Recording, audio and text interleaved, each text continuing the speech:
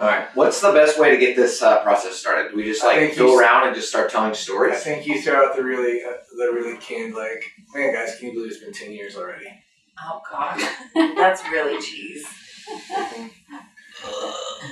It's gotta have some sort of. I'll never forget how the church planning journey began. We were leaving Chicago. I'm in the moving truck, and I am so happy because I see the sign that you are now leaving Sandwich, Illinois, and my phone rings, and it's Laura, and she tells me that, Craig, you won't believe it, I pulled up the corner of carpet in the house, and there's hardwood underneath.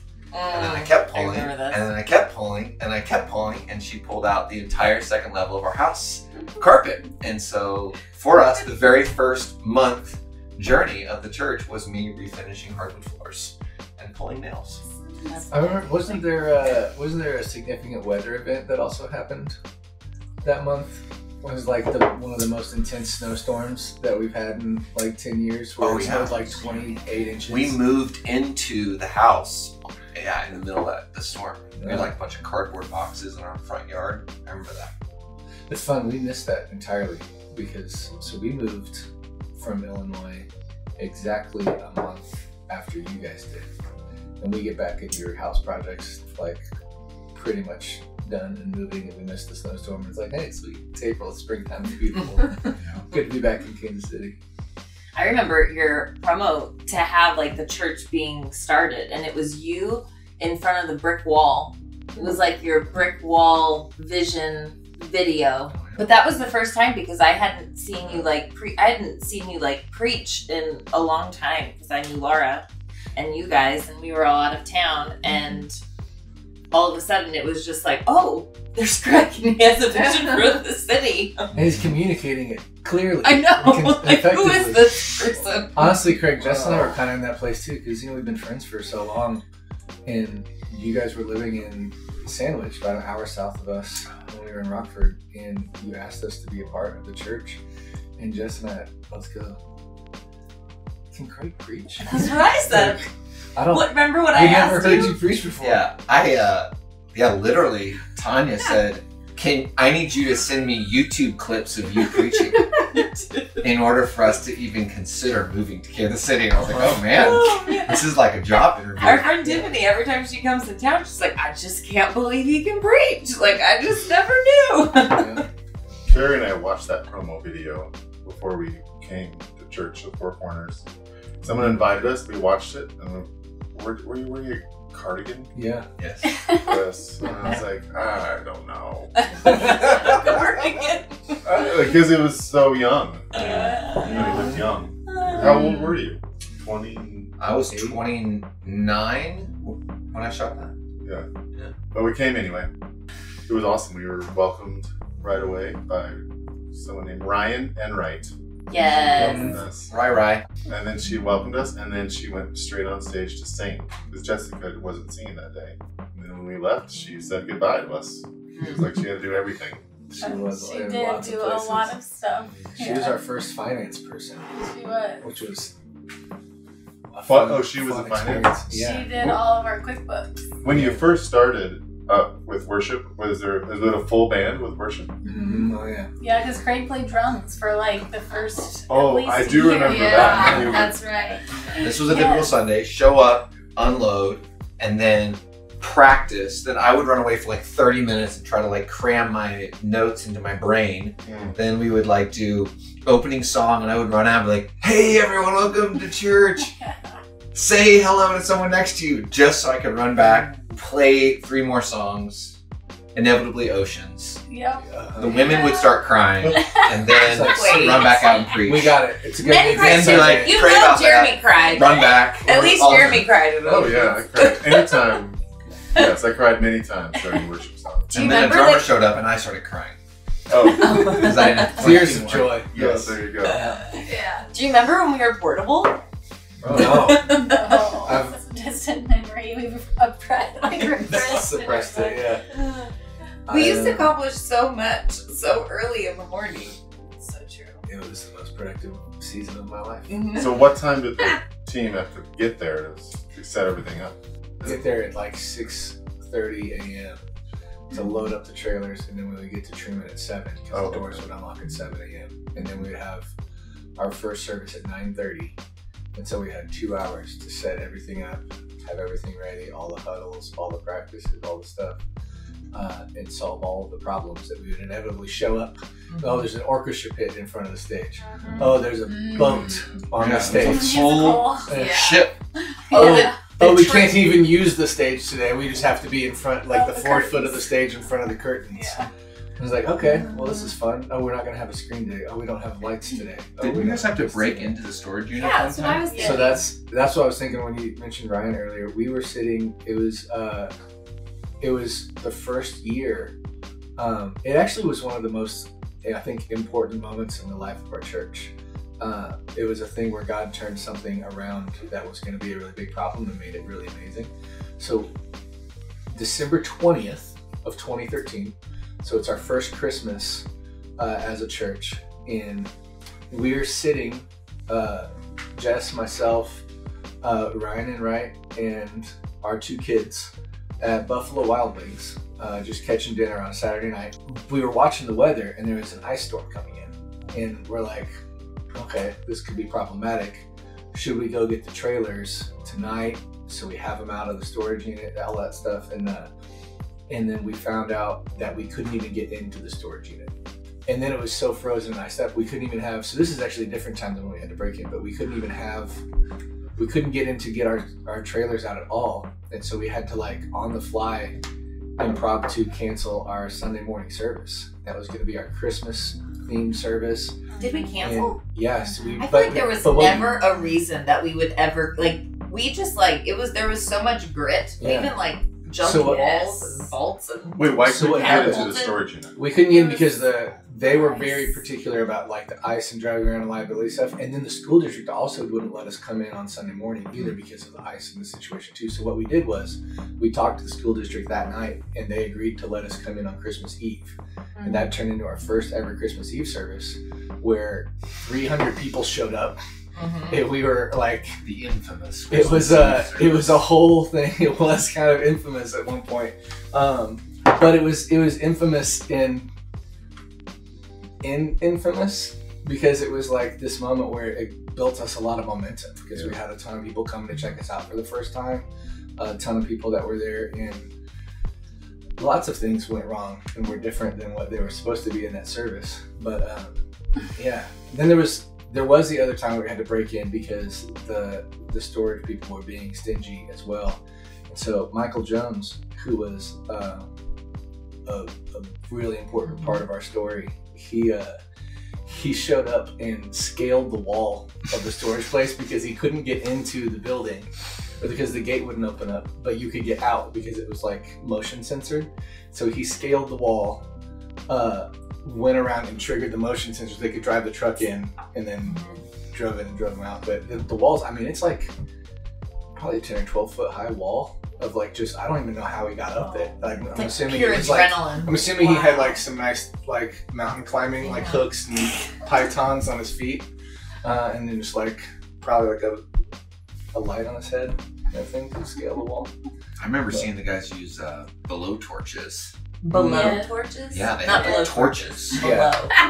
They Below. used Below. the blow torches Yeah, the below the wintertime. locks. Yeah, they were below torching the locks. It's because it was B frozen. apostrophe low torches. Yeah, we had to Because you don't store a lot of our items in kids area, not in the trailers. Like then we'd have frozen wipes, frozen cleaners. Oh, frozen wipes! Frozen Yeah. wipes are a really big deal. Yes. So we would have to take, in the winter, Yep. someone had to Oh, choose to wake the take baby all of the wipes home Yeah. so that they The would wipe- be at room temperature. And the water. wipe caretaker. And water. Yeah, Because that's you right. couldn't have, Snap the water would be water frozen bottles. and the... That's right. So many babies had frozen diaper wipe experiences. from- We got a wipe warmer We actually, did.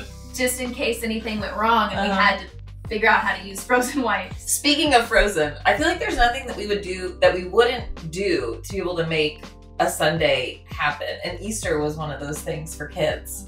And we had, this was in the day whenever petting zoos were actually a thing, like where you could actually find them. But on Easter, we had llamas from the actual petting zoo, and they were out there in like below freezing. Yeah, that was Easter 2018. It was about 3 months before we moved into the city house. building. And it was like, because it snowed on The llamas Easter. had icicles hanging off their nose. It snowed about 6 inches. I didn't even know it was supposed to snow that day. Like, I didn't know it snowed until I took the first case outside and was like, how do I roll this case through snow that's like deeper than the wheel into the trailer? And then I look over and there's a petting zoo and they're all miserable and like nearly dead. The parents are like, go out quick and pet the llama. And It's too, like today, like if there's weather for Easter, we're like, oh, this is nothing. 'Cause we're like, we can't have Easter eggs outside in the natural grass. Let's naturally create one inside a gym and throw Easter grass everywhere and just throw the eggs. And now I feel like that's kind of preferred. Our people actually like these. They're like, it's a lot harder to get grass stains on your Easter dress when you're on turf. Yeah. Yeah. Well, as far as portable goes, I think most people have no idea what went into setting up every morning. No.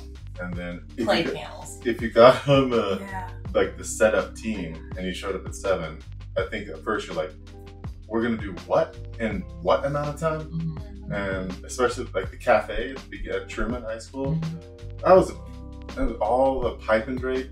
You had to set up like water. It was an amazing amount of work. And Yeah. I remember the first time I was part of the setup, I was like, why are we doing all of this? It was a lot. And then you got to tear it all down afterwards. So, but I remember the great care. experience. Like, there was like a quality control team that would come through, and the quality control was rarely the women. So in the kids area, it was like Mark Hagen, Logan Porter, and Bill, and they would be setting up mock play scenes in each of the kids' rooms. So like with the building blocks, they would create like little houses so that when the kids came in, like something was like already ready to go. There was like such a care that went into like what the kids were going to step into, and it was portable, but I always appreciated everyone's. I'm glad you mentioned Logan, because that reminds me of a story that we were that when we were talking about our first Christmas Eve service. Craig, do you want to talk about that one? Yeah, so we had this idea of, I feel like I get really expensive creative ideas, and yet we have church planner budgets. So the idea was we were going to play this song, and it was all about like letting the light shine. And it's like, oh, what a cool moment. We'll like challenge them to go out and be the light because Christ is the light. And then in my mind, I was thinking like probably I had just attended like the Coldplay concert with their like multi-million-dollar light setup. And they had lots of haze and fog, and there was, you know, these like streams of light. And so that was my mind. Like, it'd be like these beacons of light everywhere. And so we handed everyone a 30-cent keychain, keychain flashlight that we assumed would cut through the, well, should have been haze. We could only afford like the $50 fog machine. Yeah, we had that they sold like the full-on DJ, like Spirit the Halloween at your wedding. So I remember poor Logan, I was like, Logan, you gotta fill up the entire room with fog. And like, fog is what you use like on the ground, not haze. And so this thick, billowing, ominous fog. And I'm like in the middle of my prayer, and the fog machine, because it was so cheap, it's like, and he's holding it down. And I told him, no matter what, it goes, don't let go. Yes. And then it like, and everyone like in we prayer was like, we put him up in the rafters. Yeah, because like, and I told him, no matter what, to get don't the fog stop. In the air. Don't stop. They Keep thought going. The building was on fire. And yeah, people are worried that the building's on fire. But I was like, no matter what anyone says, don't stop. And so he's like, okay. And Laura had, so unbeknownst to everybody her, is freaking out. Yeah. And they're like, what is happening? Laura panics. She runs up to the rafters and she's like, Logan, stop! He's like, no, Pastor Craig told me I couldn't. She's like, stop! And so the entire room fills up with smoke. Everyone thinks the theater's on fire. And then they pull out their keychains. And they're doing nothing. It's like just it creates a dull glow underneath the fog. Literally thought And they were like, yeah, Merry Christmas. All right. Merry Christmas. We're not on fire. That's our gift to you. You'll live to see another day. Whose idea was it to throw the bread from the manna That's- from heaven? I was remembering I something mean- was thrown out from there. When you say whose idea was it, and it's a crazy thing that happened, Yeah. it's only really But one the- person's the- idea. When they threw The the Holy bread, Spirit. it was like a full slice of bread, and it would just Yeah. smack people in the face. We did do that on purpose. We thought that'd be funny. And then you can hear them laughing up there. Yeah. So I'm like, I'm not. Yeah, that was, supposed to be. That made the twin That sauce was- vlog. That was twin sauce. That was Paul and Luke. They were Oh, very excited to climb up in the rafters. Where in that Like, we're particular talking part of about- the rafters, you yeah. couldn't even see. You couldn't see Yeah. if you were in the audience looking. Mhm. You couldn't see who was up there. Right. You just see loaves of bread. Yeah. So Craig's doing this sermon about manna and how amazing it is that it just shows up, and how we should be thankful for like God's gifts and things, and then you just get It's chucking slices. yeah. That was Sarah one of our Lee better smacks you right up moments. across the face. Was it? I remember during our relationship series, you always had like these like band sets of these like love songs. We did do Those that were for a awesome. while. It was really fun in the season though, like because we really had kind of free reign to just pick whatever songs that we wanted. It was a Whitney Houston. We did a Whitney Natalie. Houston once we were at the Natalie City did a House. Whitney Houston, and Somebody the was lady not walked happy that we out. sang Whitney Houston in church. Oh. Was that Whitney Decided to Houston complain and- hangs out with angels, so I mean, Yeah, the voice of an angel herself. I love those. Yeah. Jess. They were, awesome. you I'm not know- sure Jordan misses those. I do Everybody not. loved them. My favorite part was we sang. We did George Michael. We did "Careless Whisper" one Sunday, Mhm. and we had a really lovely guy that was playing saxophone with us at the time. That was he was one of the most gifted musicians I've ever met in my life, but also maybe one of the least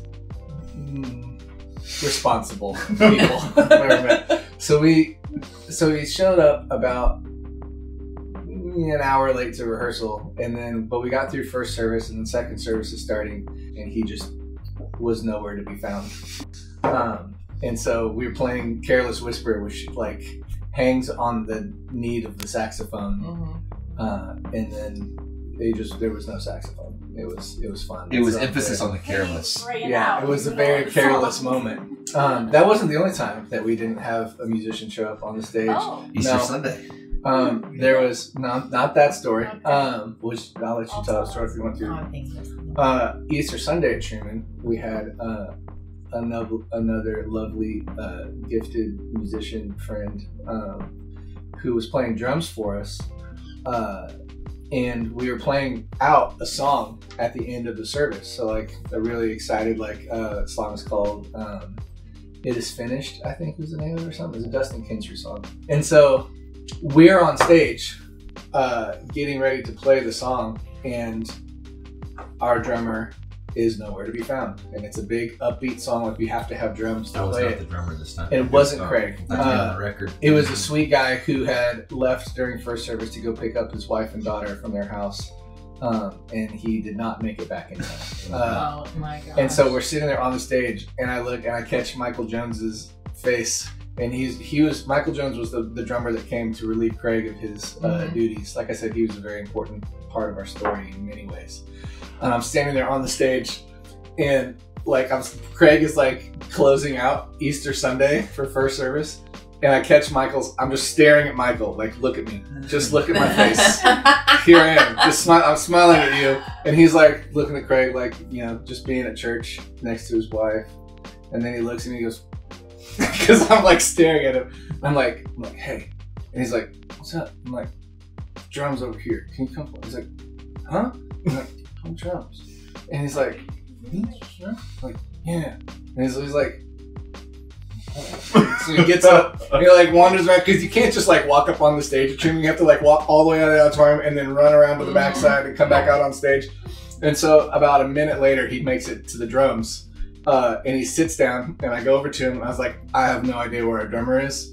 We're gonna play this song. There'll be a click track. It's in 6/4. All I need you to do is just count to 6 and play a beat. You don't need any fills. It'll be fine. He goes, okay. And then we're like 30 seconds from the start of the song, and I'm like, you ready? He's like, Yep. And so it starts, and he just goes 1, 2, 3, 4, 5, 6. 1, 2, 3, 4, 5, and plays that beat Oh my for gosh. 3 minutes while we finished the song, and nobody knew any different. Oh my Yeah. gosh, that's And he crazy. saved the day. I don't even think I do. Yeah. Yeah. I had no idea. I It feel was a it was a crisis. I don't think I've ever been as worried at a church service as I was in that moment. Not even as worried at that time that I was late to the stage one Sunday morning. Yeah, Jordan It had happens. he. Mhm. Oh my goodness! And this is why I'm like panic every Sunday morning when Jordan's never be found. And his countdown's coming on because I'm like, where's he? Where are you? No, he. We were at Truman, and Jordan had tore his Achilles. I don't know if you guys remember the I season remember that. of my. You had the scooters. Scooter. You had Yes. the- it was the scooter He season. had a I feel like boom everybody had with his scooters. scooter, Mhm. and he, service is about to get started.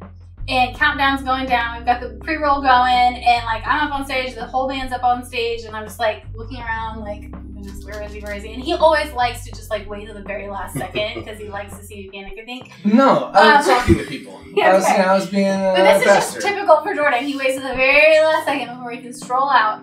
Well, he wasn't nowhere to be found, and I was like, oh my goodness, oh my goodness, oh my goodness. And then the pre-roll dies down, and it's silence.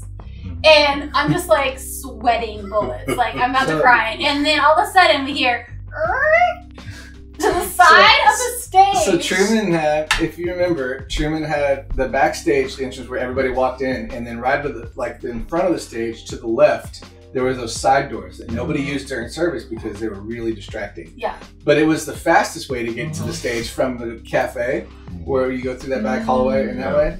And so what had happened? Oh my goodness. I was on my knee scooter because I had a cast on my leg, and I was trying to negotiate the doors to get to the hallway by myself because countdown's going. And then I'm on my way back, and I'm like, I gotta cut through this way. And so I turned and like fell basically and caught myself, and then hopped back up onto my scooter as pre-roll had ended. And so yeah, I opened those It's doors. just like dead silence. Uh-huh. Everyone's just looking, and Everybody then they looks over, is see like, oh. everyone's heads turn, and then he's And then I'm just like, scoot, scoot, scoot. scoot over like the speaker cables is like clunky. And everyone's And I just just laughing, and he's wave like, at everybody. "Hi." Everyone's just dying laughing. And then I got to my spot and proceeded to flip my scooter around and sit on the back of it and sit down with my cast sticking out and blood Oh my pressure. gosh. Yeah. One series that I remember the most, though, I think because of my love for Jesus and Justin Timberlake, was the 2020 experience. The Suit and tie. suit and tie. That's right. No. Did we do that song No, during it? no, there's. I just remember that was like our big Well, like creative I push. didn't want to do an injustice to Justin Timberlake. But okay, I think you were whenever we used to do our kids' Christmas songs, and it was just like a free for all. Like we thought that we could like have every child that ever wanted to, even like there were kids that for the very first time, I think it was even like Laura's family. They would come to church to visit. That would be their very first time in To kids. go on stage. And they would go on stage. Like, You're like, they'll be everybody's fine. going. It'll be all fine. Just hold hands. We'll go together. And so we had them in this back room. It was the back, like the stage room, like the auditorium room. Do you remember this? Mm-hmm. And then it was just like literally herding cattle so that the kids Yeah. could come on for 5 minutes and be able to sing. And we were like, I hope this goes okay. And I remember little Zoe, Shinri's little girl, the entire time they were all crushed up on stage, just looking adorable. And Zoe, I thought that she was gonna go blind because the entire time she was just staring. Like we had those like LED, what are they? Like lights on the floor. Yeah. It was as if she just stuck the entire thing in her eye the entire time and was like bent over. And I was like, oh my gosh, we're gonna have a kid go blind over this. But there was Were those- nothing we said no to. Was that when we were having to use John Howe's ring lights to light up the speaker because Truman had done something and we didn't have stage lighting anymore? And so John, being the blessing that he was, would bring his little photography ring lights, which are like, now influencers get the little ring lights for shooting videos and stuff, but these were like pretty big daddies. And so he would put 2 of them up there, and it would illuminate the speaker enough that you could see them online and kind of in the room. But what it really did was kind of make them look like a ghost, which was pretty fun. If you go back and search the interwebs for some of those stories, everybody's kind of just a little blue tinted because of the LED sharpness of it, and just the back is super dark, and that was a fun season. But at least we had power. I remember, what was it? Also Easter one year. I'm trying to remember when we started a song. Like service started, and we were about a minute into one of the songs, and then just power just shut off for the whole auditorium in Truman. And then we just like didn't know when it was going to come back on, and so we're just like, hey, that was guys. the name of the game. Like you just never knew what would happen from Sunday to Sunday. You would just like pivot, sweep roaches off the floor, and off to the side. Oh my. And so, what year was the first baptism outside? Do you remember We that? had that since the very beginning. Well, our very first baptism we had at Inglewood. Inglewood Church. We Oh, did. I baptism remember service. They that. let us use their space, they're and so really we good had it to on us. like a Sunday night and had it in their sanctuary, which was awesome that they let us do that. And so that was really cool. But then after that, I think we were like, we wanted to do something like on or like after service or like where our people were there, and so we did have it outside at Truman. And after service, we would tear in the down wintertime. all of our band stuff and take it out there to just play like live That was music. great. I love Yeah, that. And everyone was surrounded really cool. the baptizzi, Yeah. right? Baptizzi. Yeah. Is Is that it what was you called it? I thought that's what you guys Baptizzi? called it. I think that was I've just never a phrase heard that was coined. Baptizzi. Maybe you've always said that in your mind. It's a Like the business idea. Baptizzi. It's a business No, idea. it was Can a we start farm calling it that? that. Baptizzi Sunday? Yes. Okay. But was the water Yes. heated back then? That was what One I was time we wondering. paid- I don't Supposed to think be. so. One guy slept in his car all night I remember. and would keep checking on the water. Remember that? Wow. That's Sometimes we were crazy. baptizing and it would be, unheated water. It and was snowing outside. It was the spring ones, Oh, the March that's true. in March that were always because we didn't really do them in the wintertime because we were outside, and so we were like March we Yeah. can start doing them again, and you had all these people that cataloged up from the winter months. They're like ready to get baptized, and so But it's we still have the same one, Awesome. right? We still use the same tank. it's you could call it a What's tank. it right What it is It's a baptizzi. It's a baptizzi. That's it. I feel like that's a dance that someone does. I remember. Baptizzi. It's Yeah. the Baptizzi. I remember we bought that. I went to a Tractor Supply Company on 291 and 23rd Street and was just like walking around, like trying to measure all of their like trough things to Yeah. figure out, okay, and I've had my like measurement this, and so if we have this many people in there, if somebody's like, and like the Tractor Supply people like, man, this guy's really particular about like How he waters his How many- animals. how he waters and feeds his animals, and I'm just like, oh, so if that person lays back like this, then they're okay. That's probably too small. And people will hit their heads. Inevitably, But still, apparently it still happened. Clayton O'Neill got dunked and got a little extra Our bad, sauce from Love You, Clayton. I feel like there's Yeah. alright, so there's three stories Good that I think memory. of that are my favorite memories of our Truman days. Number one, and I will allow him to go unnamed because this is somewhat of an incriminating story. There's a guy in our church who we were at Truman, and he was like with tears in his eyes, as genuine as possible. He's like, I just can't believe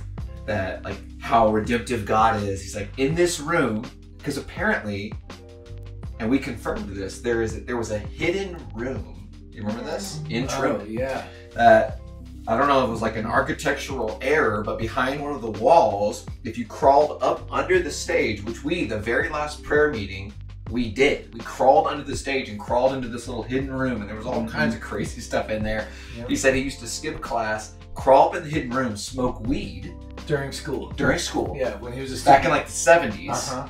And now in the same theater, he was like, this is where I've like rededicated my life to God. Yeah, And I thought that was I amazing. love that. I think of the story when my son Liam went missing. I know. I knew this was. I knew you were gonna do this. There was an issue. Panic. That- Panic. Terrible. He had brought his Legos to church and been warned not to take his Legos, and he got caught and got scared and decided that he was going to hide behind the vending machine. And so everyone in Family Ministries is looking for Liam. There's a missing child. And He hadn't I'm been checked in yet. Just to let the record show, Right. we did not lose him. And I'm about to walk out to speak, and one of our guys whispers into my ear, "Hey, Craig, Liam's missing, but but don't worry, we've got a whole squad of people looking on Nolan Road for him right now. I'm sure it's gonna be fine. And I was probably the right move would have been like, no, let's shut it down. But I was like, all right, he'll show up. That was one of my favorite. As you just really trusted our people. But you have to, did you tell him where he was found? He was Yeah. behind the vending Yes. machine. Yeah. I will say probably my favorite moment of all time was, and I hope Natalie sees this video. It was when Natalie, we had a message talking about abortion. And Natalie had the courage to share her story. And at the very end of that, we said, if anyone, like maybe you've walked through this, maybe you've had like, this has been like that area of shame and you've never shared this with anyone, and you just want to talk to Natalie, connect with her. And I thought like maybe one, maybe two women would, but like we're tearing down service. It had ended and there was a line of like 15 and 20 women. Even crazy stories of like, there was one woman in particular who was driving, lived out of state and just so happened to swing by. She wanted to go to church somewhere and attended our church that day. And like that was a part of her story. And like just to see Natalie like praying and crying with each one of these women after that was like unbelievable. It was like a life-changing moment. Yeah, that sermon stands out. I feel like baptisms were, because I was in education for like 12 years, maybe not that long. I don't know, guys, I don't know time. But it was baptisms because I had never been able to baptize anyone before. And it was a really big deal. I remember it was Sue Roberts. She wanted me to baptize her. And that was just a really, I think it was a special moment for her, obviously, but then for me too, that somebody, we hadn't just, wasn't a part of the culture that I had been brought up in, that you could just like, one, that I was a pastor, and that two, that I could be a part of someone's salvation story of baptizing them. And then I feel like baptism just always held, still do, just a very special place just because of our people. We just get so excited. Our first baptism in the city house, Jessalyn got to baptize her dad, which is maybe one of our favorite moments, I think.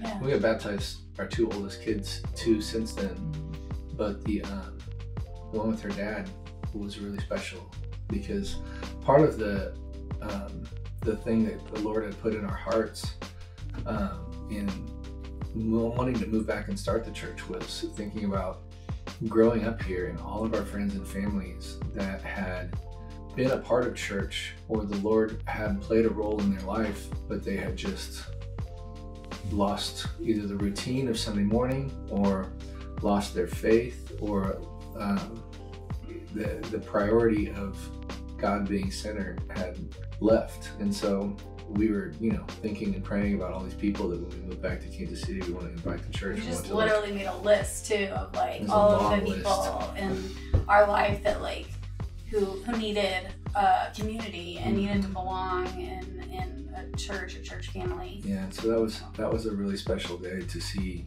everything that God had done in his life, and then kind of at this come to fruition moment, baptizing him, and he came up out of the water and just shot his arm straight up into the air, and then Jess was crying and just kind of wiped his hair out of his face, oh. And it was this really kind of just sweet moment. But then we had, there were a lot of people on that list that made their way to our church. At one point, it felt like every new person that was a part of our church for a little while or showing up was connected to Jess from somewhere. It was a kind of interesting season. Your cousin Ward.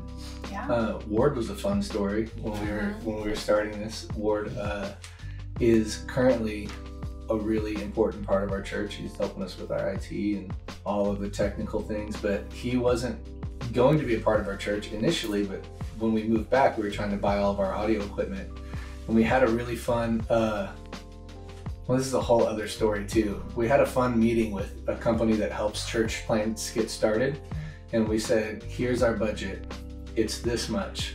They met up with us and said, okay, well, we'll take that and we'll build something out for you guys. And so we had our follow-up meeting and they presented us something that was double what we said our budget was, and we just laughed and we're like, okay, Thanks. But what they did was they let us keep the proposal, which had a line item of everything that we would need. And so we took that line item to Ward, who was managing the Guitar Center in town, and we're like, hey, we can't afford this stuff that they lined out, but what could you help us with? And he basically got us better stuff than what was on that list, and everything that was on it for about $25,000 cheaper than what they were offering it to us. And then so that was a huge blessing. The biggest blessing was that Ward, we set up our first practice service, and Ward comes, he's like, I better come help you guys get it set up. And so we set it up and everything, and we tear it down. He's like, I better come next week for Launch Sunday just to make sure everything goes good. And then I remember he was talking to the guy that was helping us train from Portable Church, and Ward made the comment. He's like, well, you guys need to be paying attention because I'm not going to be here next week. Yep. And that was 10 years ago. And then he's just ever since then, it's every week he's just said, well, I better come and make sure nothing goes wrong for 10 years. And now he has an office in the animator. He just, at some point he may be like the lead pastor of our church in like 20 years from now. It's all you, Ward. That's it. Just kidding. He hates attention. So everybody. So right now in this if moment, you see is this, cringing.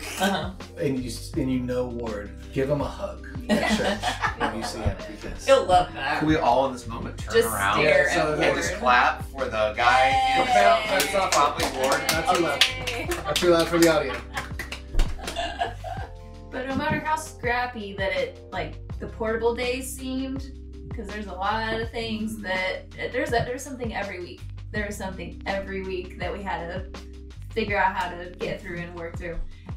But I feel like a lot of people miss that because it was just so, the grit you mentioned, it was just so much teamwork, and then by the time Sunday all was over, you feel like you did something way more than just like walk in a building and have church. Yeah, I mean, it was really interesting because especially like Bingham was a really like the dark ages of our church. It was the dark ages. But at the same time, it was like so important for us, like because we had, you know, what we would consider like our core. We were about 500 or 600 people when we were at Truman, and then we moved to Bingham, and our number actually dipped a little bit because we had several people that were like, "This isn't the same. I'm not coming back. Let me know when you guys get into a building. I'll be back then." And we're like, "That's fine." But like, what we found over the year that we were at Bingham was that so like the core people we had was less than our total number of people that were in attendance on Sunday. But by the time we left Bingham, it felt like every single person that showed up was part of our core, because that was such a hard season where like we would show up and set up on the little tiny stage. We went from having a full-on theater production stage, it's way too much space, to now we're on like this little, like the stage felt like it was about as big as this table. Classroom. And the ceilings Was a like large directly classroom. above us, and the heat, the HVAC at Bingham was always the opposite of what it was supposed to be. So in the summertime, the heat would be on, and in the wintertime, the air conditioning would be on. But we would have dudes that would come and they're setting up the stage, the screen, and all that stuff, and they were just bringing an extra change of clothes because they know that by the time we get done with setup, they're going to be so sweaty and gross, but they just have to go change for church. And it was just, but the commitment level in the, we couldn't have done that without those guys. And then, but what that did is it helped us transition into this building that was such a massive undertaking that without that same kind of buy-in from those people, it wouldn't have been a thing. So we're talking about the city house, and just the very thought that we're even in the city house. It seems so normal now. We just keep showing up and it's like just our home, but like it's a miracle that we ever got that building at the time. I remember we had like hired a consultant, Chris Willard, and he was helping us do something that many people in the church probably remember, build this house. It was like a really important kind of a pivotal marking the next season, and we were trying to accomplish all these different things, and I can't even remember the amount of money we were trying to raise. It was over $1 million that we had to raise to get into the city house. We were a church of around 500 people. Our budget was not very large. It was mostly young families. And I remember at one moment in particular where we're sitting in the office and Chris is, and he's used to working with massive churches with multi-million-dollar budgets, and we're nowhere near that. And he was like, in order to hit this number, you need at least 2 people that can come up and commit to give $100,000 a piece. And I just started laughing. I was like, Chris, you don't understand. Like, those people don't attend our church. And so basically, and that was back when we stayed in the Innovation Center. We officed out of there, and we had one large open office. I'm having this conversation with him on one side, and essentially I'm complaining about, like, we just don't have the financial capacity to get into this building. And unbeknownst to me, there's a volunteer, an unemployed volunteer on the other side of the office assembling what we used to call growth track packets. Yeah. Mm-hmm. And she's like overhearing this conversation. So fast forward 2 weeks, we had a prayer meeting on a Saturday morning there at Truman High School, and it was a really powerful time. And afterwards, she comes up to me and she's like, hey, in order for us, because that was right when we had found what used to be the flea mart, now is the city house. Mm-hmm. We found this building, it had just gone on the market. We really felt like, oh my gosh, this is the one, this is our building, this is the one the Lord has for us. But because we were so young, the bank required 20% in cash. So we had to come up with hundreds of thousands of dollars, and we had been saving for years. Mm-hmm. But I remember her asking me, how much do we still need to make the down payment? And I said, we still need $200,000. We're that short. And she just started like bawling. And I'm like, what's going on? And she said, long story short, her mother had just died, and she was the executor of her mother's estate. And her mother, before she passed, said, I want my inheritance to go towards building the kingdom of God. And I feel like God's telling me that I need to give her inheritance to the church. I was like, so I mean, I'm asking the obvious question, how much is your mom's inheritance? And she said $200,000. Yeah. And I remember that day, it was our big gift Sunday, that she came forward and gave that check for $200,000. It has, it will, well, maybe not forever, but it has easily been the largest one-time gift ever. And maybe one of the most important. We would not have done it. Like, that was when I knew God was going to do something really extraordinary through the facility and through our church in this next season, because it was a miracle. It was a miracle we got in. It's really fascinating to think about that act of obedience from her set the course for every story of life change that's happened since. Yeah. All of the people that have come to know Jesus, all the people who have been pulled out of addiction, their marriages have been restored, all the people that have found ways to cultivate character and capture their calling and become a disciple of Jesus. Churches planted, Leaders from built. From that one person being obedient. Yeah. It's remarkable. But that's just the Lord and how he works, you know. Yeah, it was just, we went through the pandemic, and it felt like there's like these different reset moments in the life of your church.